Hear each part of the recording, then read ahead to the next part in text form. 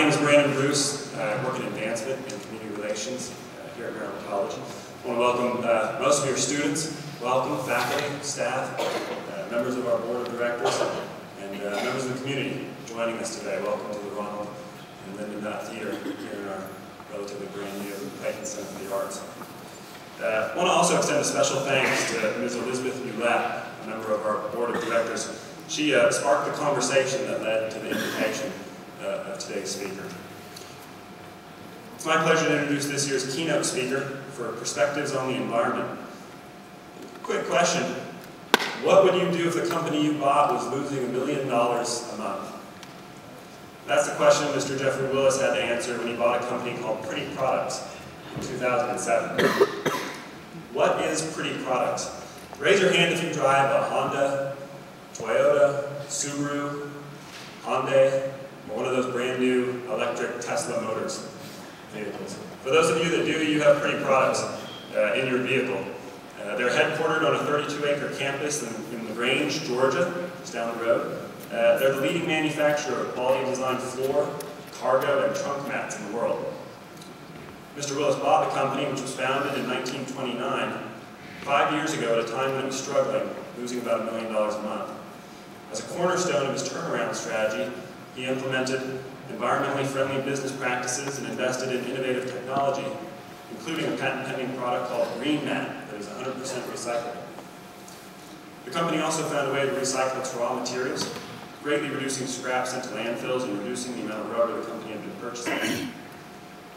Supporting sustainability in other forms, Pretty Products has a 3-acre victory garden that is tended by executives and employees. Fresh vegetables from the garden are distributed for free to employees and needy families in the community. On a side note that I didn't include in my introduction, Mr. Willis' son is just a little bit taller than I am. He's 6'10", and played basketball here for a couple years. For those of you, I know that most of you are freshmen, but for those of you that may be local that watch the basketball team. A member of Maryville College's board of directors, please join me in welcoming the chairman and CEO of Pretty Products, Mr. Jeffrey Willis.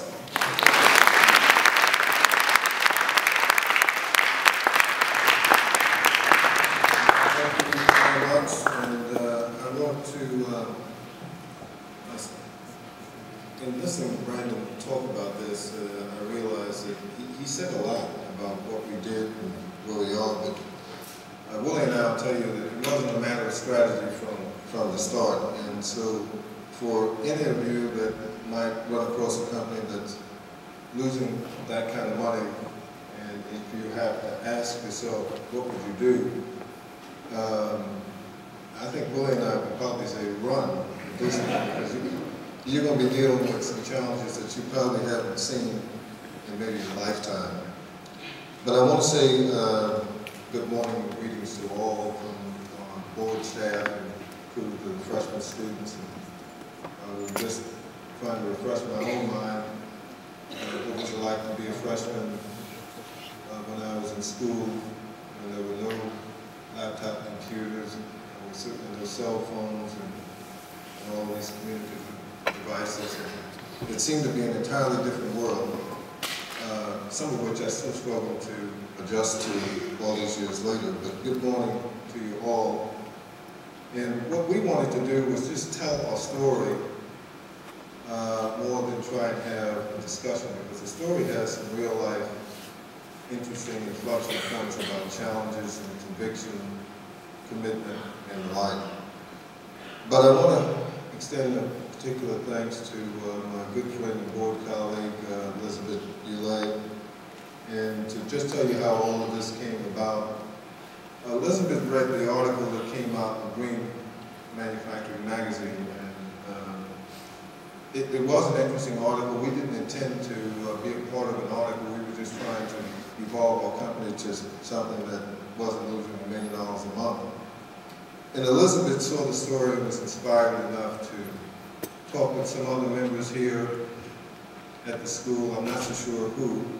I was in Europe at the time, and Elizabeth, being the type of professional she is, took the lead and not only volunteered me, but committed me to do this, and then left me a long message that said, I hope you don't mind that you're actually going to be speaking to the students somewhere in the fall, and this was somewhere, I forget how many months ago, but it was wonderful of her to do that. It's the kind of leadership that she brings to the board. She makes things happen. So we worked hard to get ready for this. Dr. Roger Miller has been very good to help us kind of put together what to expect. And we weren't sure what to expect, but he was very helpful in pointing out what his classes were all about. And hopefully we could make some kind of appeal. But I want to say something briefly too about Maryville. This is a wonderful institution to be a part of. It makes a difference in people's lives. Their Stretch Your Mind is really something not to take lightly, because it really fosters thinking out of the box and looking at capabilities that sometimes you don't even know you have yourself. And I'll share a story with you about that as we go forward. And to Dr. Bogart, who's fresh leadership for the kind of times that we're in. We're in a difficult world with difficult challenges, and you really can't take anything for granted. Once you extend yourself beyond the confines of the school and out of your parents' environment and into the real world, and having to get real traction at surviving and making a contribution to society. So I think Tom Bogart is the right kind of leader for this school, following the great leadership of Gerald Gibson. So I feel good about being here at Maryville College, because it's very, very important that you take full advantage of all it has to offer. I want to start by sharing a story with you about stretching your mind. Earlier, I guess it was sometime last year, I got a call from some of my Harvard classmates that live in Europe. And one of the things that they wanted me to consider doing was coming to Europe to play golf on some of the greatest golf courses that they said were over there. And I'm not a great golfer, but I like the challenge. And these were Ryder Cup courses. They were different than anything that I had ever seen over here. They're far more difficult than anything that I thought that I could imagine playing on. So I left from Europe, got over there, and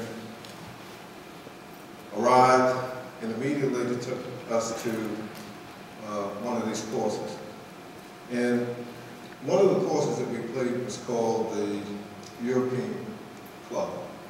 It was supposed to have one of the most difficult golf terrains that anybody could ever want to imagine playing. So I get over there, we get to the course, and we get to this particular hole. And I can remember everyone said, you want to take a picture by this sign. And as I got to the sign, I said, wow, look at this. This hole says, you are about to play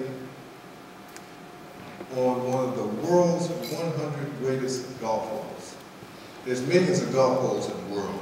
This was one of the world's 100 greatest golf holes.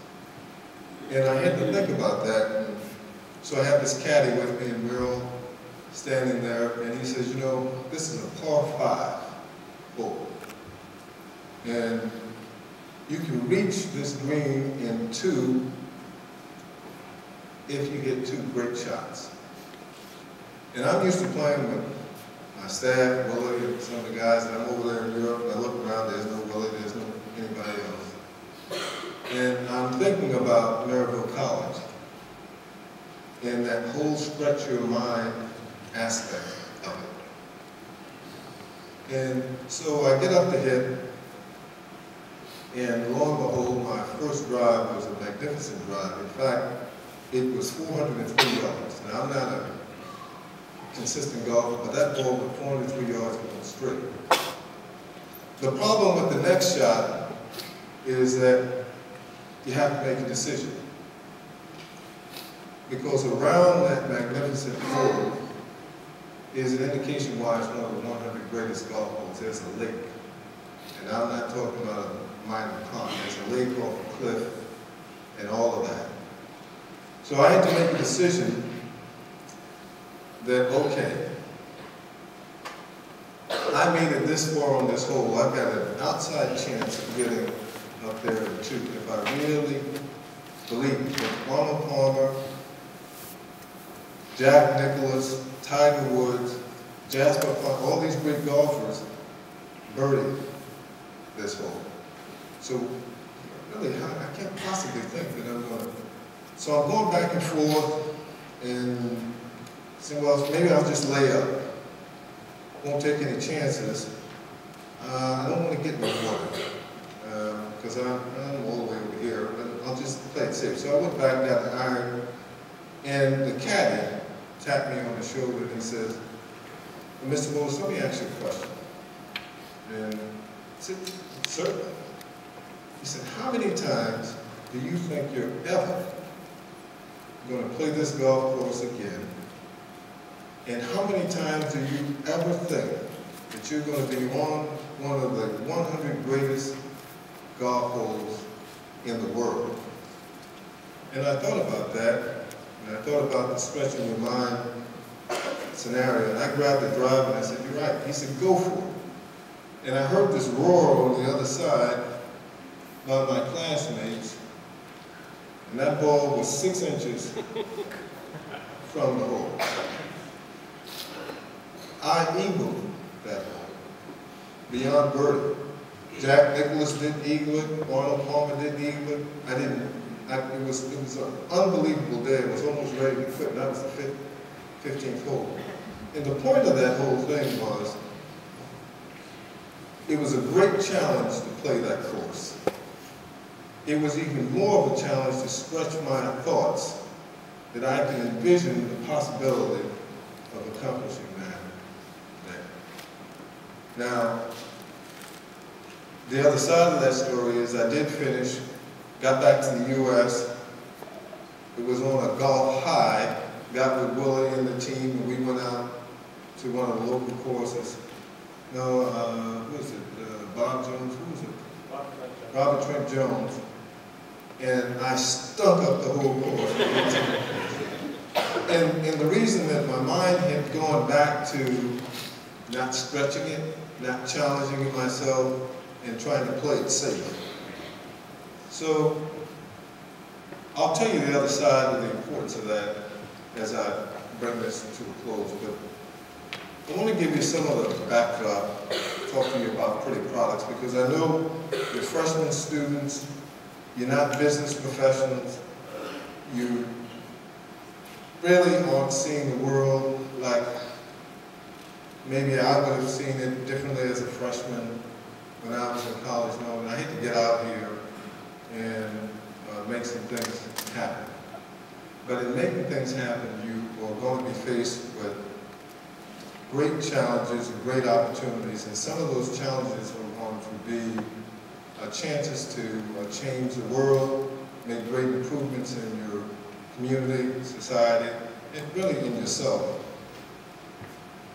This is Pretty Products. Pretty Products is, these things point out, is certified ISO TS. Those are basic, excuse me, he told me that one was pretty quick, so I gotta go back. Those are basic certifications, but the ISO 14001 is an environmental certification that they had, and we sustained. I don't know if we had it since 1996, or do we have it now?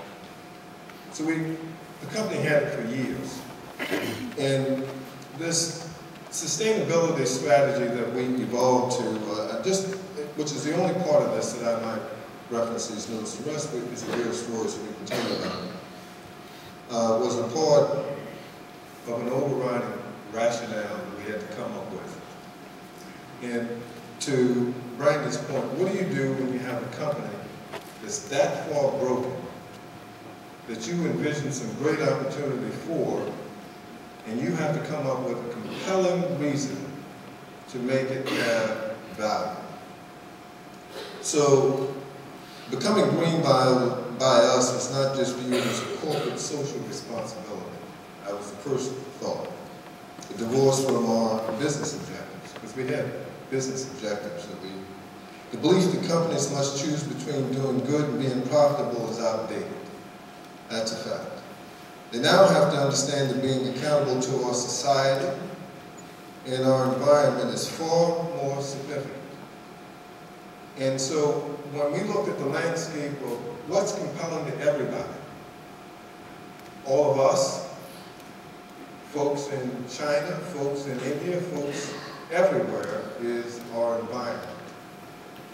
If we don't sustain our environment, we're not going to have any place to sustain our companies, and as a people, we won't sustain. So that factored into our thoughts on creating something compelling for this company that was very broken. And then we had to look at the landscape of our community and say, our industry, what's going on in this industry that we can find a way to come up with a compelling reason that if we fix this company, that we're going to have a way to sell it. Sell to our customers something that had a value proposition. So let me tell you about Pretty Products. This phase of these kind of companies that were this severely broken had a significant in terms of its challenge. Willie and I have dubbed it, when stuff like this is going on, nothing goes right. Everything that can go wrong will go wrong, and it does go wrong. So we dubbed this the can't kill nothing, won't nothing die phase. And there were many times that we felt like that was just what was going to happen. Well, the company was founded in 1929 as a leading manufacturer of quality design floor mats, cargo mats, trunk mats, so on and so forth. And when I came upon the company, it had more employees than Maryville had students, which was 75% more employees than it needed.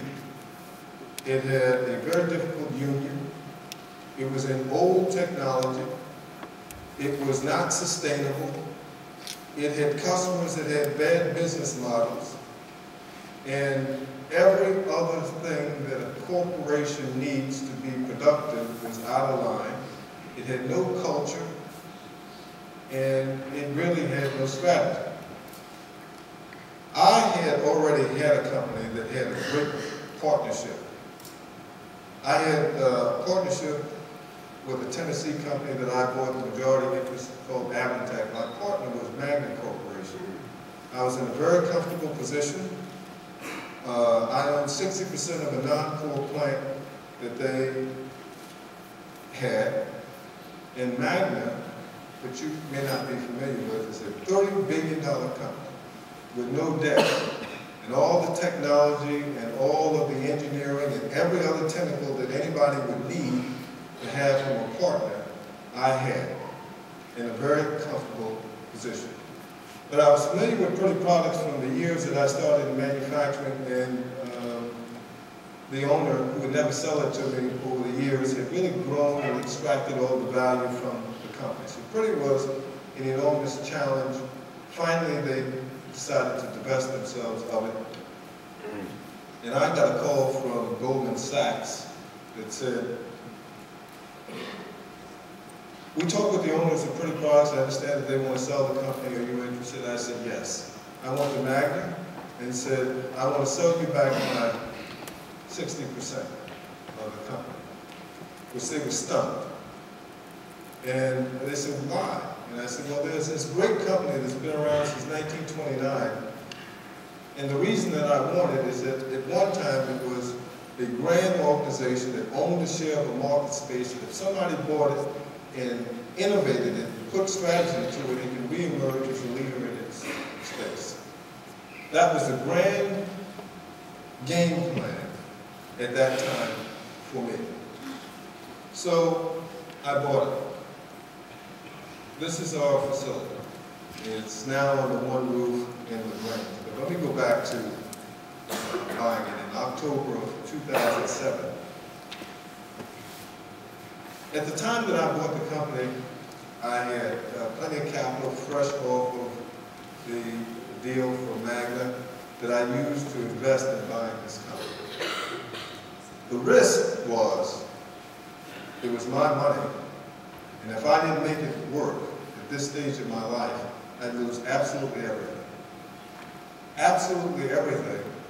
And I had to face the reality that I walked away from the $30 billion partner that was a leader in the automotive world that wanted to mentor me as a part of their operation. Here's an important point. When you make a decision and you feel conviction about it, don't look back. You made it, you go forward, and you develop a commitment to figure out how to get value out of that process. And so we had this grand game plan at that time that we were going to take this company and do all of these great things with it. Environmental stuff wasn't even withstanding. Nobody had any thought about environmental sustainability at the time. And I grew up in New York. My daughter's here and my granddaughter's here. They grew up here, but I grew up in New York, near Brooklyn, and one of my friends over the years was Mike Tyson. And most of you probably heard of Mike. I know Mike. And the only prolific thing that Mike ever said, in my opinion, I wouldn't even tell him this to his face these days, was, Jeff, in my heyday, everybody that got in the ring with me had a game plan until they got hit. And once they got hit, they had to realize that this is what it's like to be in a heavyweight fight. And 2007 turned into the beginning of 2008, which was the beginning of a heavyweight fight that we would gladly fight Mike 2 and 3 times over than to go through those challenges. And here's what we did. In the first quarter of 2008, Pretty Products had old technology, rubber. Rubber was no longer where the industry was going. Nobody wanted it. It was a dirty, nasty process that was expensive and tied into petroleum. So you could not control your costs. When things that were beyond your control happened, you were just subject to it. The problem with that is that you had customers like General Motors, Ford, and Chrysler, which was this company's most significant customers. And there was nothing you could do to pass that cost on to them. And with no strategy in your own organization, all you could do was gut it back and take the losses. So we walked into that. In the first quarter of the year, when 2008 began to unravel, petroleum prices spiked. So raw materials went through the roof. And all of a sudden, we had the first blow in this heavyweight fight that said, what in the world are we going to do to avert this? Go to your customers, try and pass the cost on. That wasn't an option with General Motors and Ford and Chrysler because they were going under. And they were significant parts of this company's customer base. So we knew at that time we had to exit old technologies, exit customers that we had been with for 50 years, and try and innovate this factory under one roof. So we embarked upon a plan to shut these factories down while all of this financial calamity was going on in the first quarter, come up with a strategy to say, we've got to be compelling. And what's compelling? Where's the industry going? And so we moved from the first quarter of 2008 to the middle of 2008, and the second round of the heavyweight fight started, and the credit market dried out. You couldn't get raw materials, you couldn't get credit, your suppliers couldn't get credit, and yet you had some orders coming in from customers that you couldn't get out. All the while, we were trying to shut factories down, come up with an idea, come up with a strategy to get the company going. Willie and I developed a strategy that we didn't know was going to be later chronicled, and I'll talk about that to say, what we think is compelling is green and sustainability. Everybody is sensitive to that now. Every corporation has a sense of corporate governance. Every organization, including this university, the college has it. And how does this relate to where maybe some of you are now what you may be facing in time. Well, it's hard to tell the freshman class about credit markets drying up and the serious impact that could have on them, because you're insulated from a lot of this, because you're not in the credit market. If you're simply like my kids were, your parents were standing for what you had to deal with. But here's what could have happened, and here's what your parents probably realized. If they were in business, and they had aspects of their business tied into that economy, they could have lost the business, they could have lost the tools necessary to produce things that were viable, and sooner or later that would have trickled down to their ability to sustain even you. It was that tough. And while right now that doesn't resonate with you guys, if you were out there in that challenge, you would have seen it. We stuck with a game plan and said, we're going to return this company to profitability by March of '09, or else. So we came up with technology. And technology for us was that we had something to work from there. Pretty Products was the only company that had all three processes to manufacture floor mats. But we wanted to do more than just manufacture floor mats. We had competitors that were just manufacturing floor mats.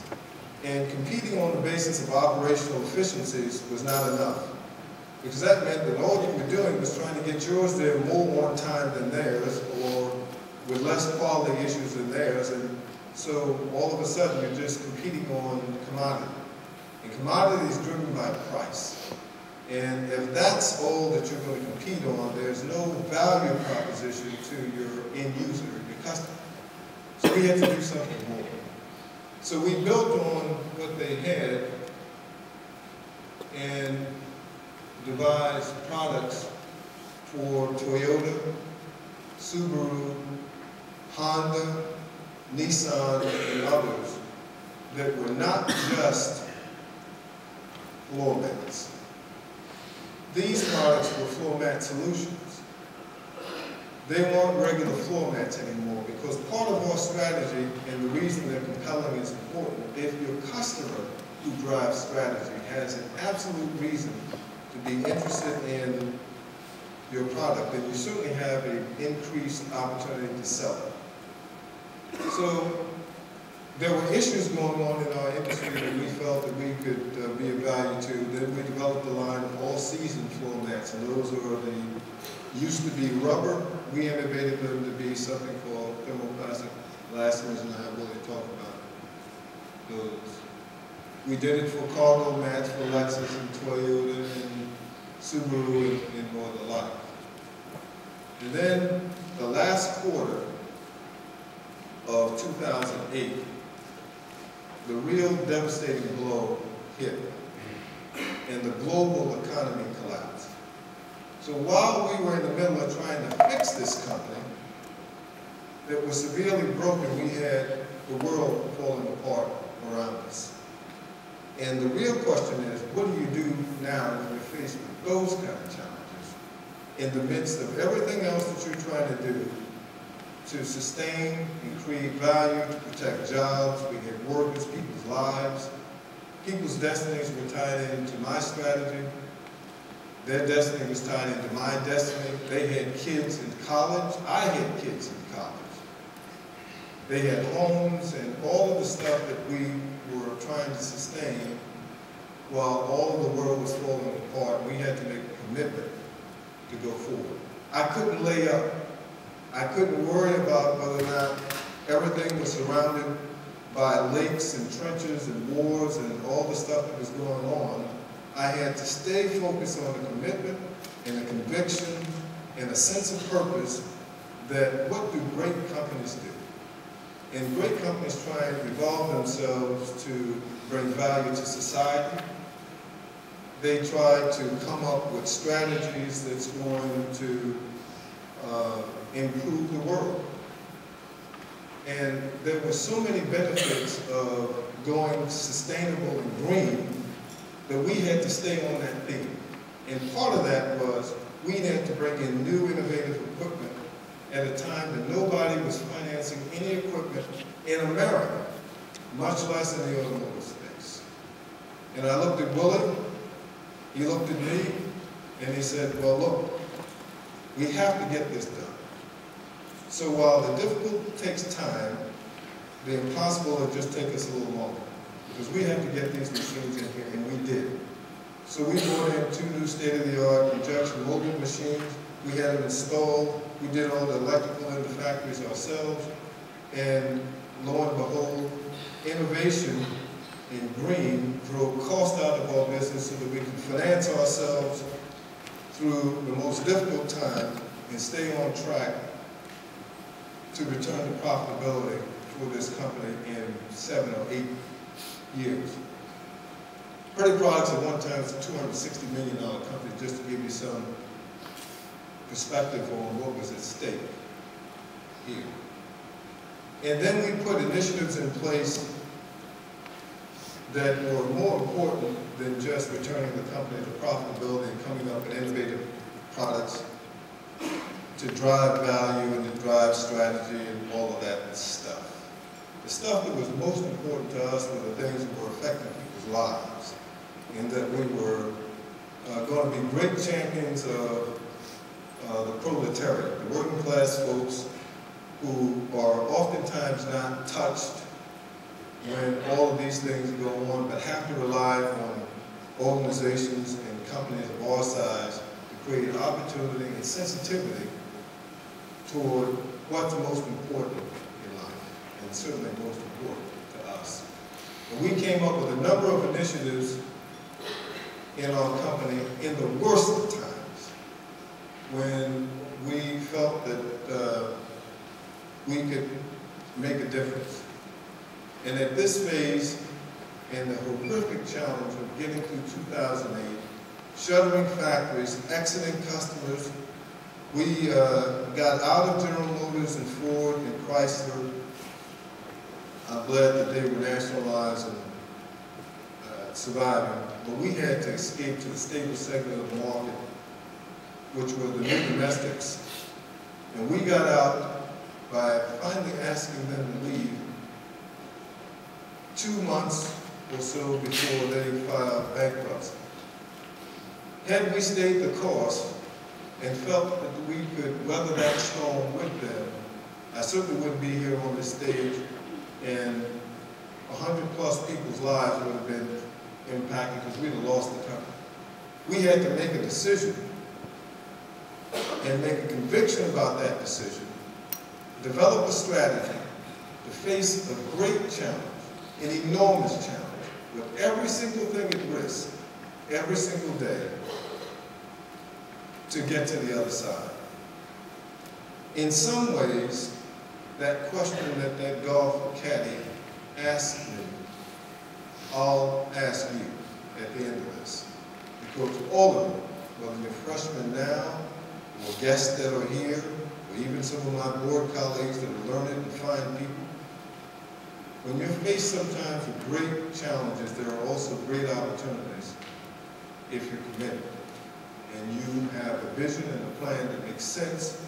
You can evolve through it, even though there were a few days, more than a few, that I'd walk into that factory with all of the calamity going on and say to Willie and the staff, cut the gloves. That's enough. Willie, I'm going to let you talk about the social sustainability aspect of our company and those initiatives that did this. But before I bring Willie up, I want to talk about him. We have a good time feeding off of each other and the energy that we have in the factory. And everybody picks at me about being at Harvard, and we've got folks that are graduates of Auburn and Alabama, and these are fine schools in the regional world that we have. We don't have any Maryville graduates, so we want to leave the door open for those graduates that are bold enough to take real risks and real challenges. You can lead people, but they have to have a desire to follow you. Because we went through this evolution, acquiring a company, our employees, finding themselves, we were closing plants, exiting business. We had to find a way to motivate the people. Being a new employee, when I went in December of '07, I learned I used a life lesson that I learned. People don't really care what you know until they know that you care. And that's a very important lesson that someday you will learn. Hopefully you have already. Get into the plan. I'm a new fellow. I've got to start talking about downsizing, shutting down some business, transforming a plant from a work-in-process operation into a single-piece workflow, putting in lean manufacturing activities, and people are looking at me like I'm from Mars. Does this guy know we're making floor mats? We've been in this forever. You can't teach us anything new. So I started spending a lot of time with all three of the shifts just to get to know the people. Realized that several of the people that worked at the plant, either their sons, their daughters, their husbands, their wives, were serving in the military. So in February of '08, we started what we called Red Shirt Fridays. Red Shirt Fridays was to honor those people within the military. It wasn't a war support one way or another. It was to support those that were giving their time to provide us with our freedoms. So we had the Red Shirt Fridays. To this day, almost 4 years later, when you walk in the plant on a Friday, you'll see red shirts for our employees and for those folks. All except the maintenance. You've got a busy somewhere? Okay. We have an annual 9/11 service. Okay.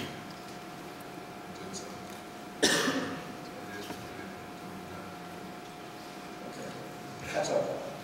We have an annual 9/11 service. On 9/11, we invite the local firefighters to come into the plant. We wear our red shirts. We have a devotional activity. We have a big barbecue for these folks, and we do it every year. Tragic event that happened to us that we just don't want to lose sight of.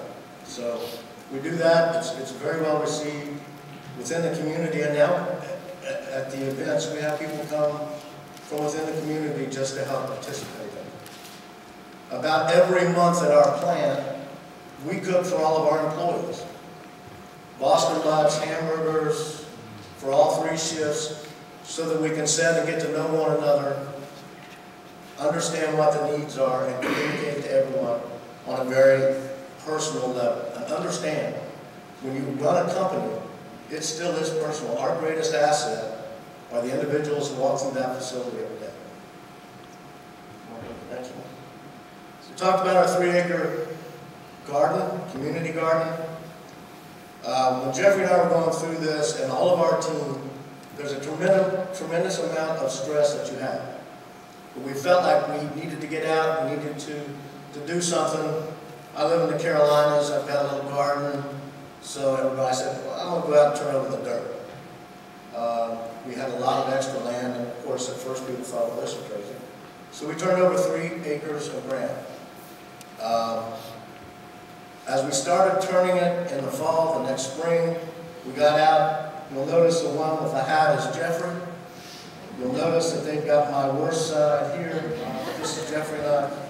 This was all of our employees. We got out and planted it, and as Jeffrey said, coming from just outside of Brooklyn, when I gave him the hoe, he wasn't sure which end to use. So, well, I'm just telling you. So we dropped the seeds in the ground, and he said, do they grow? And I said, no, we got to fertilize them. We've got to cover them. We've got to nurture them.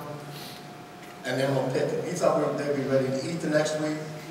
They didn't come out in cans. Let's go ahead. We didn't plant gardens in Brooklyn. Yeah, they did. So this was motivating for me as well. But some of our employees, it's very important. These are our employees. This is us. During after-hours activities, we found that once we got this started, some people were driving by, hey, what's that? I had a fellow come by, 80 years old, and dropped me by a couple of topsy-turvy tomato planters. We had people from the local feed store start donating corn and tomatoes, and so there's starting to be energies and synergies being developed to help motivate the community to help support us. I want to say something further here about this garden. This garden we deemed our victory garden. We started this garden, it was in 2008, when it just seemed like everything in the world was going wrong.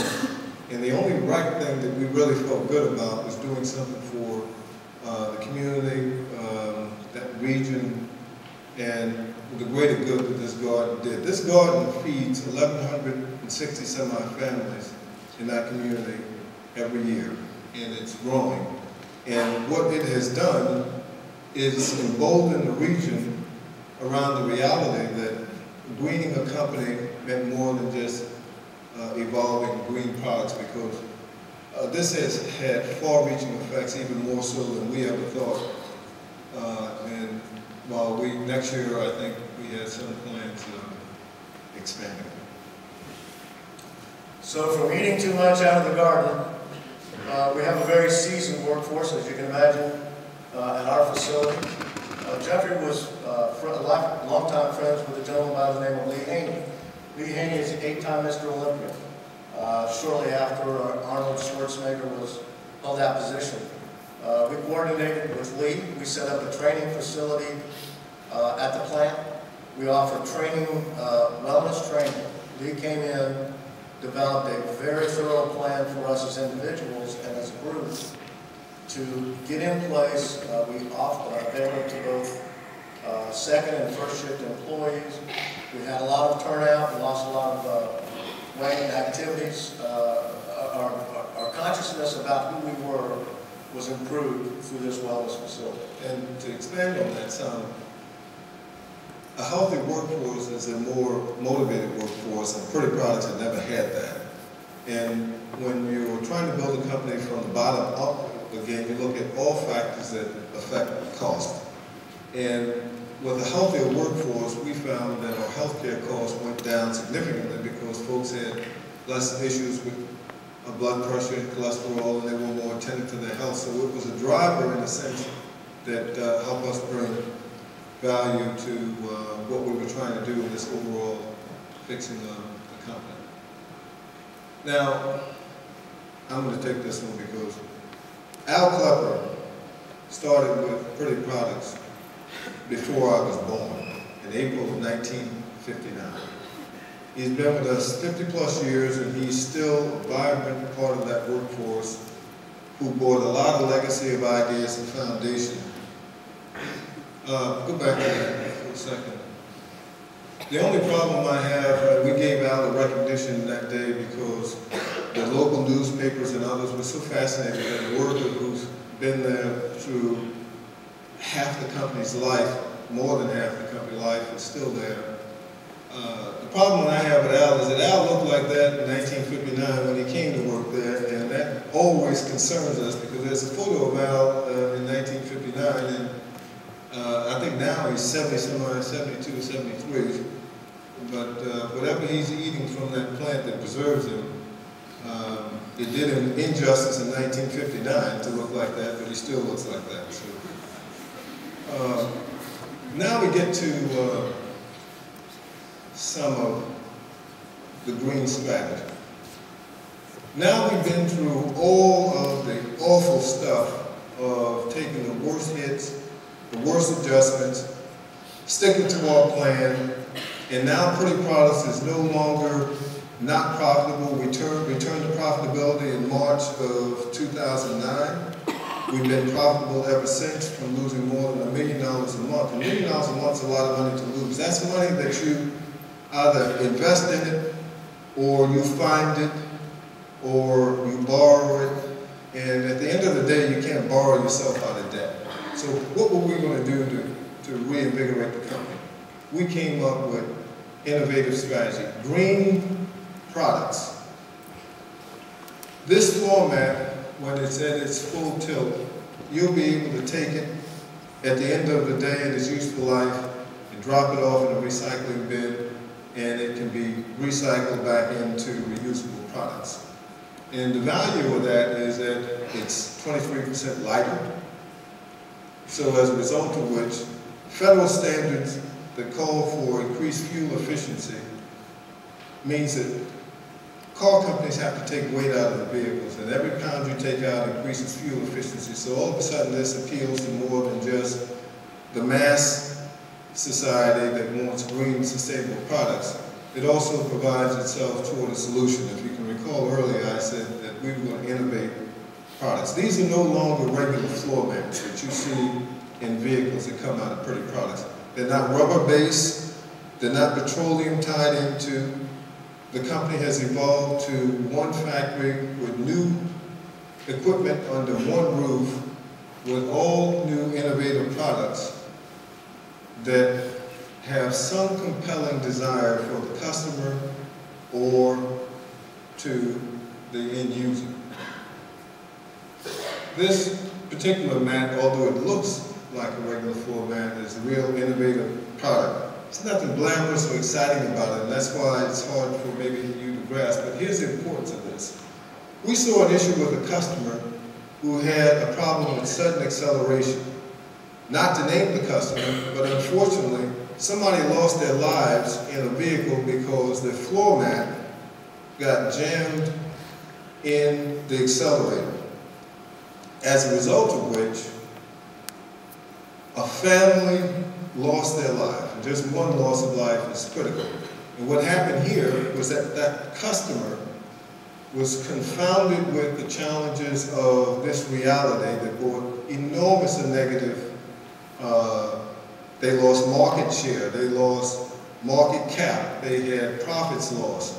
It cost them millions and millions, I would say, if not billions of dollars, based on the fact that they had a commodity floor mat in their vehicle that caused this kind of calamity for the company. We saw that, and we saw an opportunity for us to do what we had envisioned to reformat this company to do and respond to it. That mat's counterintuitive. When you step on that mat, instead of going forward, it goes the other way. It never allows the floor mat to accede forward and ever be a threat to the accelerator. So it's not a floor mat, it's a floor mat solution. So all of a sudden, Pretty Products is now under one roof, a green company, contributing to its community, contributing to its environment, opening up new market segments, and developing a line of state-of-the-art products that have compelling value. And when a product has compelling value, a customer is willing to pay more for it. Although we have it priced competitively, here's what happens. If you got it priced here, and your customer buys it here, and this mat is so compelling to the customer that it solves that problem that they had with sudden acceleration, then they're going to sell more of these mats. And that space between here and here, guess what, is going to be your product. So you're also selling more. And this product offers a variety, as do the others. They are sustainable, they're recyclable, and there are so many value propositions to the products that come out of the factory now that it's lent itself for us to have what's called next practices. You don't make floor mats any other way now. It would be like me walking in here with, back in the days when I was your age, we had what was called 8-tracks. You guys have these iPads and all that. You couldn't even imagine having this. The devices that we used back in my days to listen to music was about the size of that floor mat. We stuck it in the side of this big box and we didn't even have headphones making all that noise. And nowadays, those innovative products that you have, or the next practices, what we've developed here is the next way to make floor mats. You don't even make them that way anymore. Now, it would be irresponsible for any company in the world to not, sooner or later, follow the path that we've taken with green, sustainable products. And I'll let Willie take it from here to kind of explain it, because you're going to lose some of these young people, because this is, I hope not. Talk to them about some of the processes that we've had to go through to do that. What you see here, in the past, they used to make floor mats. A lot of the floor mats were made out of synthetic rubbers. So what Willie's holding up is the cutout of when these mats come off the line. This part's cut out so they can go through further process. This part here was thrown in the landfill. In our company alone, we were throwing 700 tons of that product in landfills every year. This machine allowed us to figure out a way to reprocess that whole offal back into reusable resin. Now the power of that is that resin is an important part of the process to make floor mats. In green and sustainable floor mats, you have to remove latex, you have to come up with something that's going to create an innovation so you can take cost out. This machine paid for itself in how many months? 10 months. And we paid for it out of our pocket, and it has reaped enormous benefits for us. It's called an NGR machine. And this finished the next practice part of making floor mats. So all of a sudden, Pretty Products is now not in old technology, not with new old customers. It doesn't have old equipment. It certainly has culture, and it certainly has a strategy. But it has a line of products now that are in demand by any automaker. Sooner or later, it would be irresponsible for any automaker, whether in China or India or the US, to not have products that contribute constructively to the environment. So we've gone the whole gamut with fixing the company to the extent that everything in it now, from top to bottom, has value. And as we create value for the company, our customers, for instance, like Toyota, with just one line of their products with these green mats, save the Camry. The landfill savings to Toyota just to have Camry mats would be half the size of the U.S. space shuttle in landfill savings. That's just one platform. Toyota has 20 platforms. General Motors has more than that. And so if you take that as a multiplier effect across the automotive industry, and all of a sudden, us regular folks who had some determination and conviction to survive have created the foundation of products that have the power to change the world. Our strategic objective, and I don't know, hopefully you can at least understand some of the importance of strategic objective, because this was critical. What's the first thing you have to do when you try to develop a strategy? You've got to see what you're up against. What's going on in your market space? What's going on in the world? Whether you're in college, colleges trying to develop strategies to create more compelling reasons the students go there, they have to understand what the market is and how they size up in that market. So we had to go through all of this analysis ourselves to say what's the truck market, what's the car market, what's the percentage of sales increases by customer, who's doing what, Honda, Toyota, BMW, Hyundai, VW. And look at the volumes that these customers have.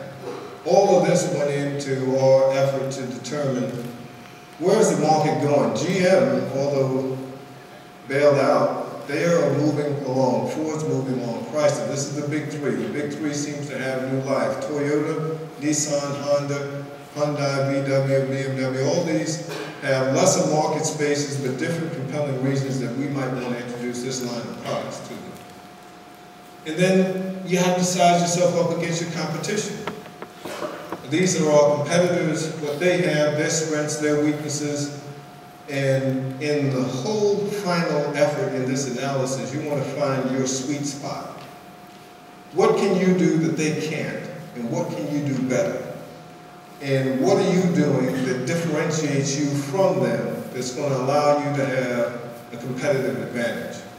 In our case, green and the price that we paid to get into green, our competitors had not. Not in extrusion, not in injection molding. they had some strengths, they had some weaknesses, but we had broad-based strength because we didn't lay out and took the bold approach to develop this line of products that were going to be compelling to the industry. At the end of the day, you come up with a strategy wheel. Now this is a business tool that is far more than you'll maybe need to understand, but maybe conceptually you'll understand what we have done. Remember earlier I said Pretty Products was a broken company. No two divisions were working together in one path, no two departments were working together. And what I did with the help of my staff was come up with one compelling strategy for the company. And what was our strategy? To increase market share to 10% of the OEM North American floor mat business by offering sustainable, green, and solution-driven products. Green mats, floor mats that were no longer floor mats anymore, but floor mat solutions. And how do I achieve that? I have to bring every single one of our departments in line with this strategy. So whether you're working in finance's responsibilities drive that strategy. Marketing's responsibility drives that strategy. Manufacturing drives that strategy. Procurement drives that strategy. This would be big stuff at Harvard. I mean, this is the kind of stuff that they teach at Harvard and other places. This is real world stuff. This is how it works. And so, what do? Now everybody here is driving that. Nobody comes in with products that have nothing to do with the overall strategy. Everybody's in one alignment. The whole company now is working on that central thing which brings value. The company's goals and vision. Everybody in this strategic wheel does that. So that decision helps that group, which helps that group, which helps that group, which helps that. So it's all now working in one constructive path. Maybe later at some point in time in your careers when you maybe vaguely recall this, this is a very important, very powerful tool for whether you're at this college or any organization that says everybody has to have a strategy to achieve its objective, and everybody in the organization has to be working in alignment with that strategy. And that's what this is all about. Now, how do we know it's working? Pretty Products hadn't won any new business in 4 or 5 years prior to me buying the company, and up until the point in time that we had a make sense strategy past 2008 and proved ourselves as a world-class supplier, we had not until now.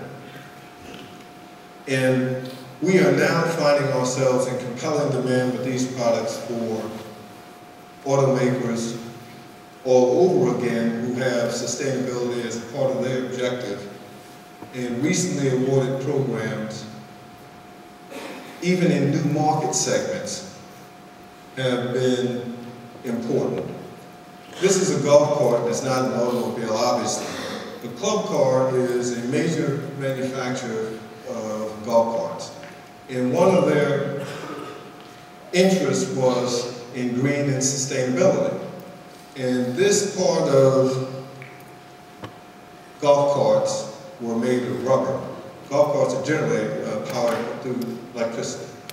And they came to us after hearing that we had developed these sustainable products and wanted to know if there was a way that we can create some value. Well, why don't you show them here what? And this is even more important than the automotive space, because this tells a story of what innovation and greening and sustainability can do. This is how it used to be.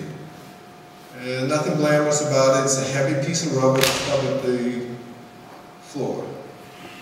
This is our impression design for this, which is sustainable. Now,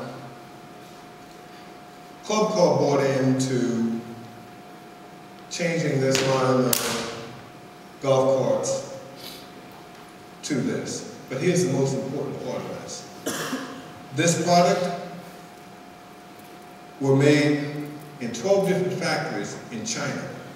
Those manufacturing jobs were in China, supplying Club Car and from the Far East that were making these vehicles right there in Augusta, Georgia. So by innovation and greening our company, we were able to bring jobs offshore back to the U.S. and all of those factories that were making that in China no longer make it. We do, right here in Georgia, employing people right here in this country in real-time, real manufacturing jobs. So this club car market segment was important to open up. Maybe some of the young people might, especially the guys, might find this pretty groovy. This is a recent award. This is Subaru's new sports car. Hitting the market, actually priced pretty decently, isn't it? 21 grand. I mean, this is a great vehicle. They're making it in conjunction with Toyota. And it's Subaru's new entry into the sports car market. And lo and behold, we manufacture sustainable products. The floor mats will come from our factory for the Subaru BRZ. The Subaru Crosstrek. New markets are coming, new customers are coming. We're winning new awards. This is another award that will have green and sustainable products. And you'll notice as we go through this, Subaru seems to be one of the companies that have a real interest and compelling interest in it because Subaru is a green company. They have no landfill in any of their factories, and everything that they make is green. And how has that benefited Subaru? Even in the downturn in the automotive industry, Subaru sales were stable and growing. And every car that they have coming across their assembly lines is already sold. They don't build any inventory. That's how compelling green is for them. The Subaru Forester, this is a recent one. We just won that Tuesday of last week. It's a significant product. Electric car vehicles. Coda is going to be launching next month. It's a new electric car company that's being made in California. It's electric car companies want green, sustainable products, lighter weight mats, so we're making products for those now.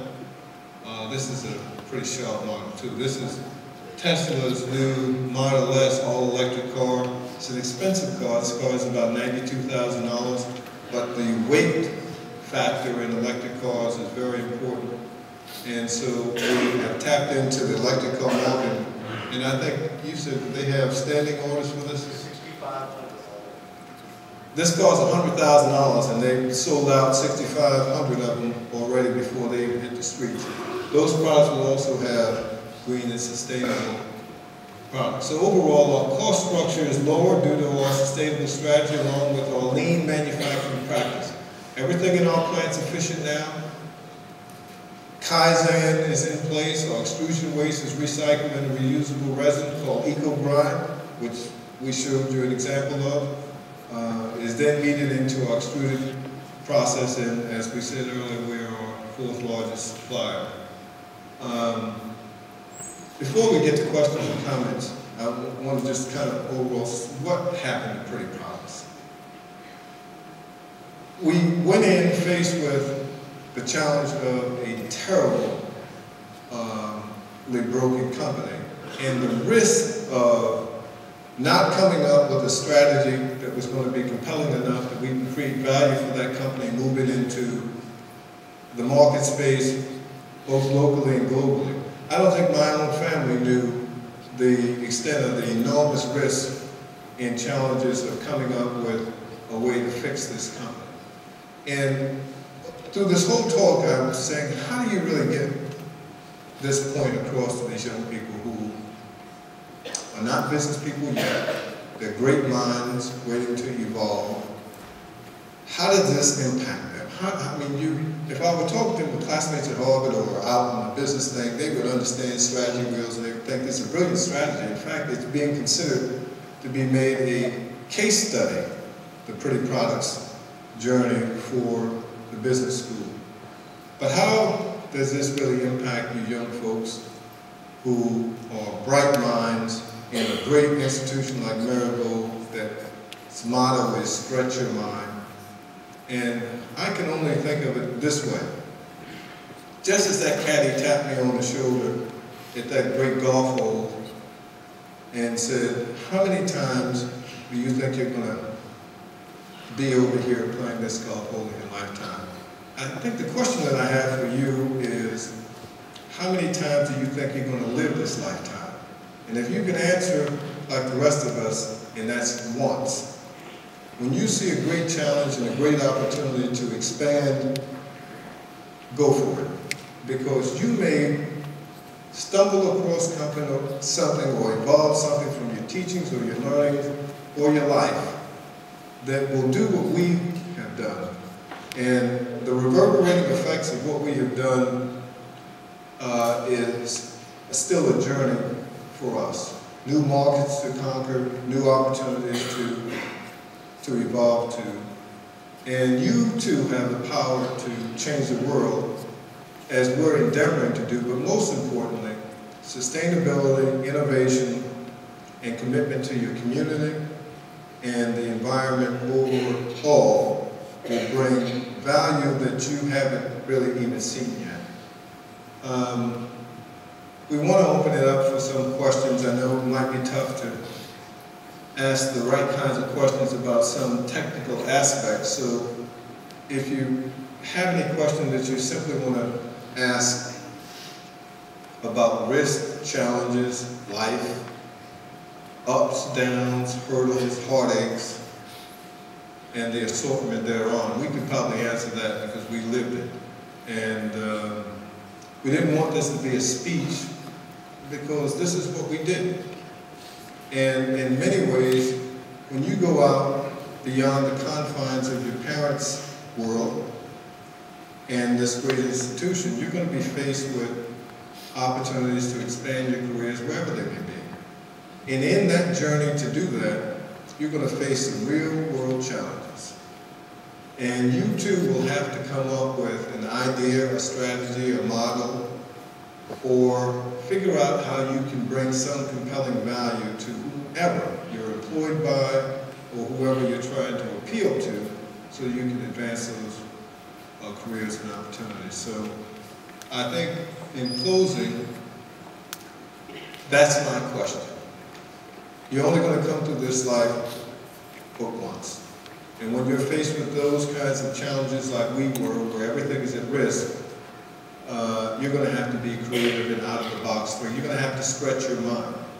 But in the case of this kind of stuff, my best advice to you is that don't try this at home, because this will certainly be something that you don't want to do twice in a lifetime, and the journey continues.